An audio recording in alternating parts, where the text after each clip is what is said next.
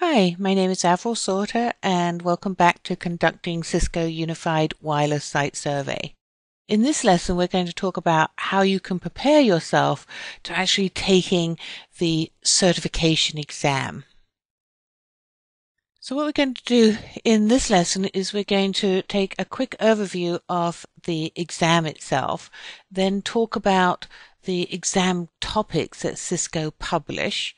Then we'll talk about some thoughts on how to study for the certification exam, and then we'll close on some exam preparation techniques.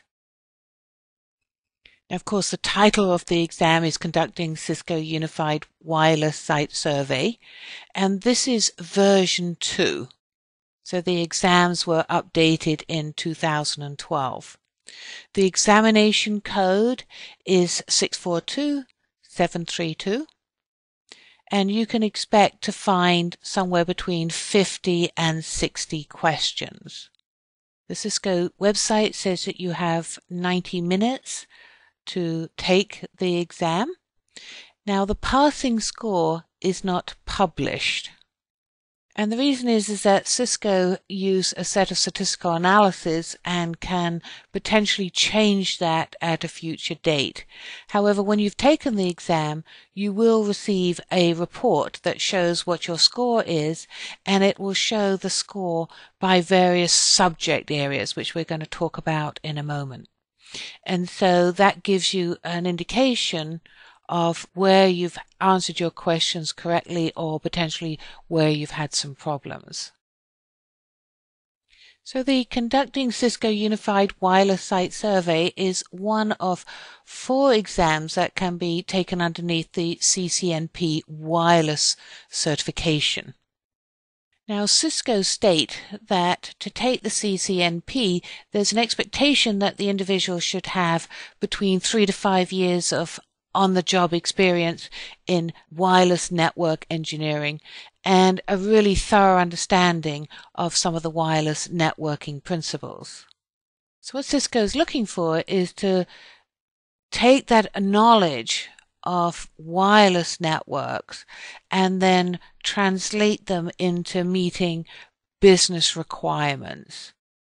And so what they're actually testing for on this exam is your ability to plan and conduct a wireless site survey, to design the RF network, and then to conduct a post-installation assessment to ensure compliancy to various rules and regulations that we've discussed throughout this course. So Cisco publish a spreadsheet that shows the kind of topics and the areas that they're expecting you to have knowledge on in order to pass this certification exam. And they fall into these 5 areas that I'm going to take you through on the next 5 slides. This first area is preparing for the site survey. When preparing for the site survey, Cisco talk about 8 different things that you should be knowledgeable on, starting with identifying your customer requirements. So this would be, for instance, are they looking to make voice calls over the wireless LAN? Are they looking to locate devices? Then to identify the customer facility requirements. So, are they deploying in a warehouse, a hospital, a enterprise office environment? Are there single floors, multi-floors, etc.? What type of devices does the client have? Do they have IP phones, tablets, barcode readers? Also, what are some of the regulatory issues that apply to this specific site? For instance, if you were operating in the US versus Europe.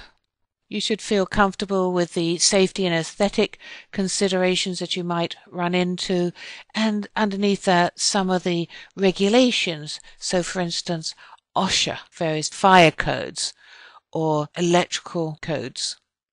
You should be able to assess existing network infrastructure. What switches currently exist? Are there any existing wireless LANs that are already deployed? You should be thinking about the logistical considerations when you're planning your site survey. What is the time of the site survey? Do you have access, etc.? And one of the things that was revised in this exam going forward is it's really incorporated many of the capabilities of 802.11n and the impact that has on the network infrastructure. The second area that we're looking at is plan for the site survey. So you've prepared to do the site survey, now you need to plan for the site survey. So how do you select the proper survey model? And we went through the different survey models: data, voice, location, mesh, etc. Determine the proper deployment characteristics, i.e. is it a very dense deployment, a lot of users with high data rates in very confined spaces, or is it highly mobile, a lot of people moving around? Is it indoors, outdoors, etc.? Selecting your survey equipment. How are you actually going to conduct the survey? What do you need to take with you? What are some of the best practices when you're operating in a customer environment? And also, what is the impact of different material to the signal attenuation?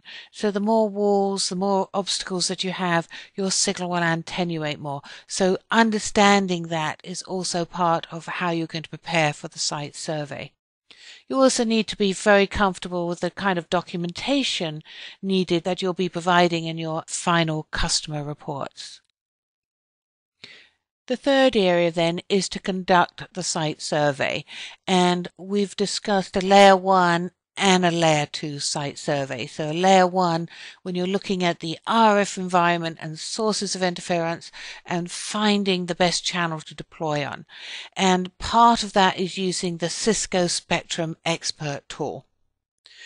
Selecting the proper antenna to actually conduct the site survey, and then coming potentially back, or even doing at the same time, the layer 2 site survey when you're actually looking to place access points, and not only for the indoor environment but for an outdoor environment as well. So you might be doing a point-to-point connection, or you might be doing a point-to-multi-point connection.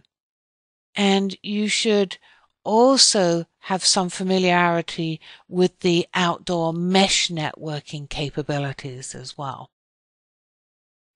Having done your site survey, you have to actually design the RF network.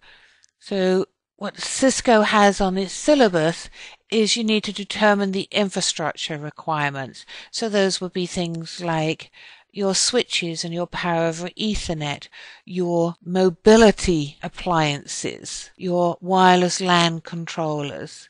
So what are those infrastructure requirements?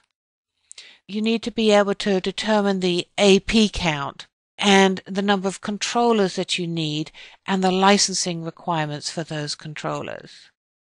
Very important that you're able to generate the wireless LAN documentation, and that might be for an indoor and outdoor environment, but you should feel comfortable, and Cisco expects you to be familiar with how to create those design documents, which then someone's actually going to go away and actually implement your recommendations. And the fifth area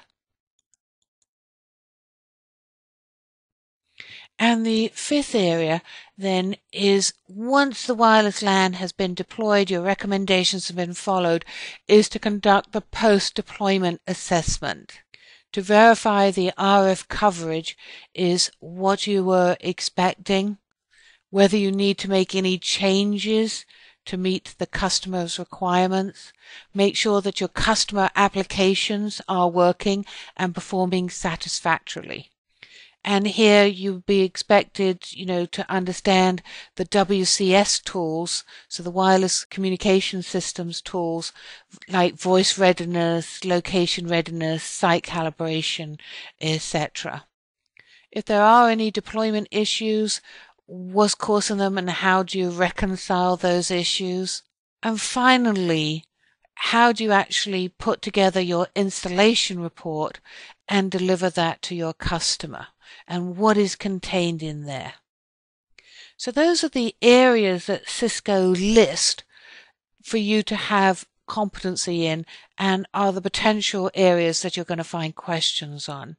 Now, you should be aware that Cisco does expect you to have experience, so you should not be surprised to see some questions on the test that may not be directly in those areas. And again, keep an eye on those areas because Cisco could update them as well. So let's now look at some study recommendations.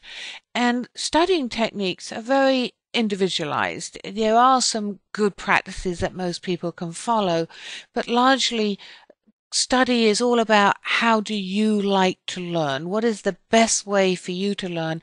And really try to understand that and then exploit it. A few techniques which I'd really strongly recommend that you do is please review all of the lessons in this course. Do not assume, oh, well, I really understand this area, so I don't need to look at this lesson. There are several things that I try to point out as I'm going through the lessons that not only will prepare you to take the exam, but help you do the job as well. So some real life experiences, some things that will help you relate to it, and the things that you need to know in order to pass the certification.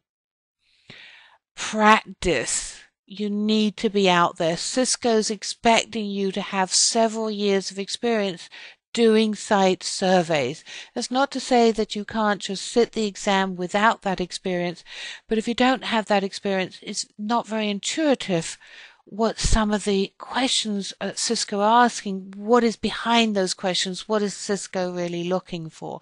So get out and practice doing site surveys and use the Cisco site survey tools, the Cisco Spectrum Expert tool.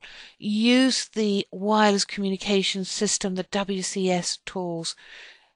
If you can, use the Air Magnet and other tools that are out in the market so you really understand what tools are best used for planning the site survey, which ones are best when you're conducting the site survey, and which ones can really help you wrap up and validate the customer requirements have been met, and look at the